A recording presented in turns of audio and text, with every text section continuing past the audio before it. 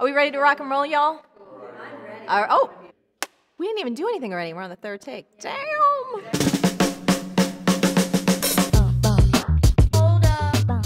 Hey, it's Marie Forleo, and you are watching Marie TV, the place to be to create a business and life you love. And this is Q&A Tuesday.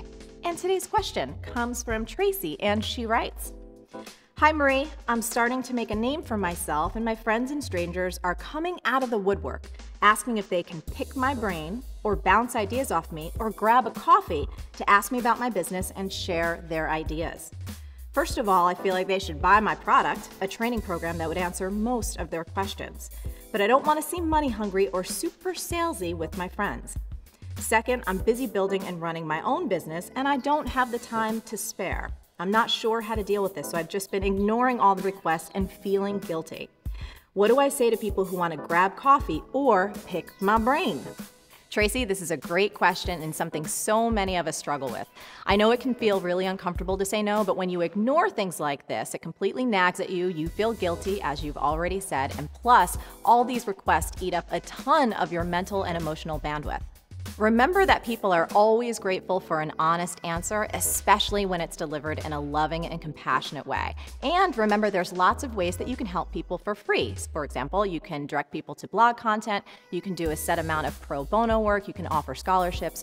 However, if you're starting to get bombarded with tons of requests for people to pick your brain or meet for coffee and you don't want to do it, here are 3 scripts that you can use.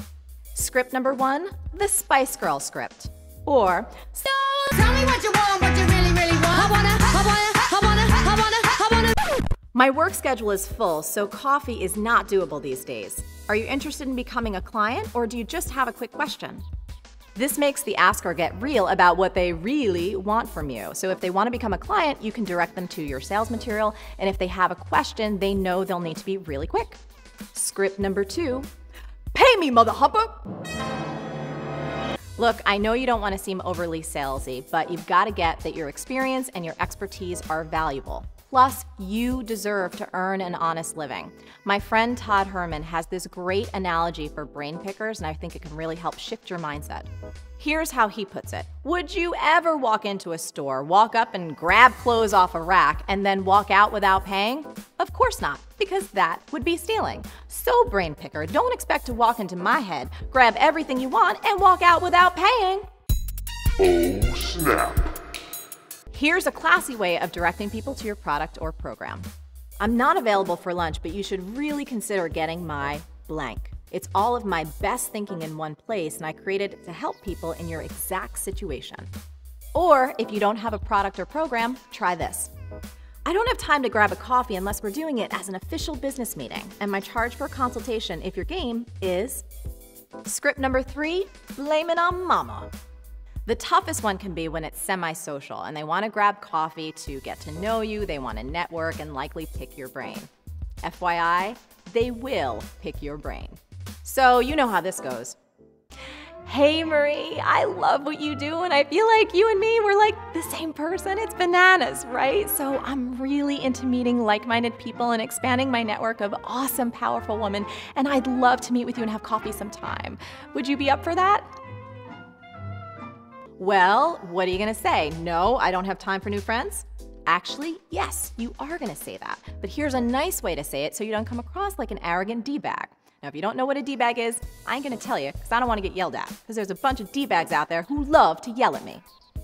"I have a rule. If I don't have time to see my mother, I don't have time to meet new people for coffee. And right now, I owe my mama a visit. But seriously, I'm sure we'd have a blast, and I hope you're not insulted, but my work schedule is packed and I've got to pass." The bottom line is this, and you bet your buns, it's a tweetable.